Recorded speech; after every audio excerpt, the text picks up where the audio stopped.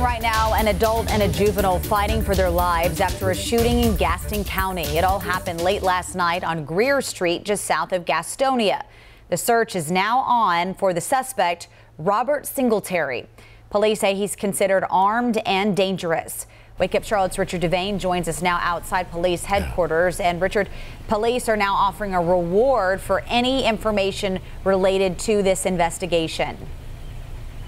Yeah, good morning, Sarah. A good Wednesday morning all. Basically, that reward is about $1,000 for any information that can lead to the whereabouts of Singletary. Just to give you an example, a few minutes ago, I was at a convenience store that's not far from where that all happened. The clerk sitting in the car with a man she said is her boyfriend. She said she's too afraid to just be inside alone. She gets up and gets out of the car as he watches so that she can feel safe. Just a sense of what people are going through this morning.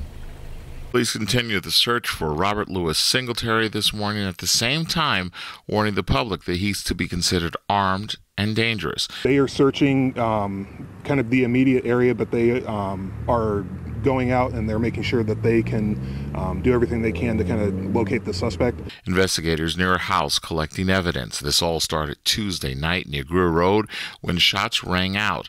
Two people, a man and a child, shot and rushed to Atrium in Charlotte for treatment. A woman also grazed by a bullet, and another man shot at but not hit in the flurry of shots. Police telling us that Singletary, a convicted felon, was the person who opened fire.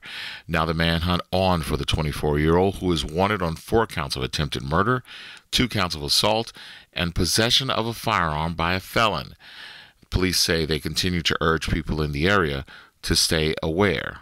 That is in this immediate area to please stay inside of their homes. If you see anything suspicious, please call 911.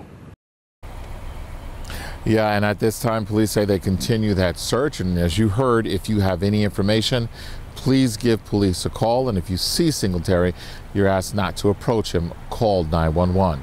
We're in Gaston County. Richard Devane for Wake Up Charlotte.